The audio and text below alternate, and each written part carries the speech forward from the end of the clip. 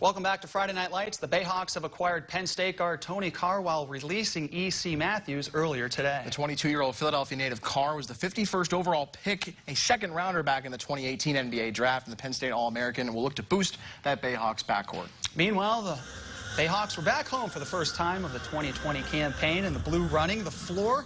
Devon Akun-Purcell lays it in nicely. What a last name, too, as he finished with a team-high 20 points. Erie answers, though, with three-pointers, the first coming from Aubrey Dawkins. And then the next trip down, Bronson Koenig pulls up, pulls the trigger, buries the three. Minutes later, Josh Gray, who's having an outstanding season in the G League, would dribble, drive, and score 2 of his 21 points. Nicely done. And on the Lewis Fitness and Performance scoreboard, Erie goes on to edge Oklahoma City 109-107. Jalen Adams leading the way with 23 points for Erie.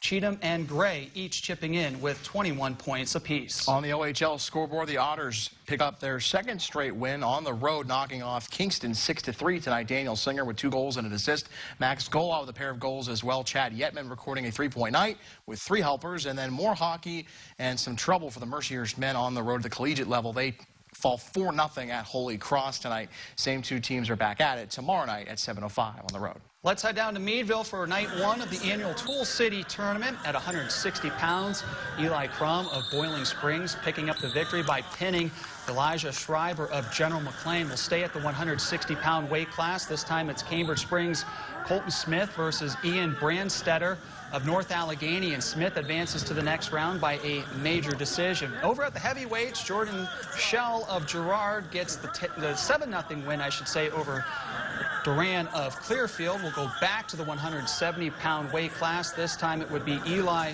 Wasconi of Cambridge Springs pinning Kyle McDivitt of Cochranton. The tournament will continue and conclude Saturday night from Meadville.